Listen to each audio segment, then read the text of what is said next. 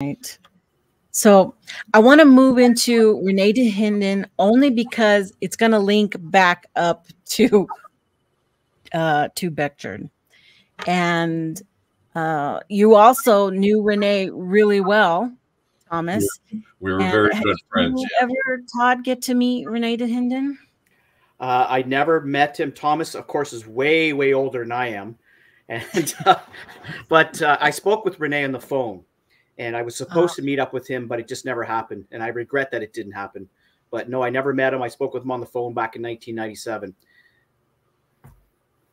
Wish I could have met him. You never would have forgotten him, Todd, I believe you. Well, just the phone call, Thomas, left an impression. Definitely left an impression. Thomas knows the story. I've been watching videos that you have archived, Todd, on your site, the Sasquatch archives. And matter of fact, all the links, you guys, are down in the description for both Thomas and Todd to their channels and to everything that we're talking about and all the information I have here. So you'll be able to find those. But yeah, I get you do an excellent impression, Thomas. Now that I have seen all these videos of Rene, you do a great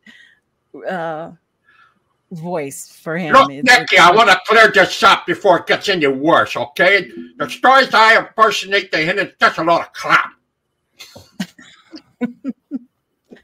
And so don't get me wrong about that Beckford. Beckford and Krantz, right? He didn't like Krantz very much. Oh well, Rene didn't at times didn't like many people. He was Rene. There's no other way to describe him. But he was a down-to-earth, unlike Beckford, he was a down-to-earth, hard-nosed researcher who no BS. As far as he was concerned, the Sasquatch either is or it isn't, and there's no other way about it, right? And that's what he devoted his life to. He was a young man.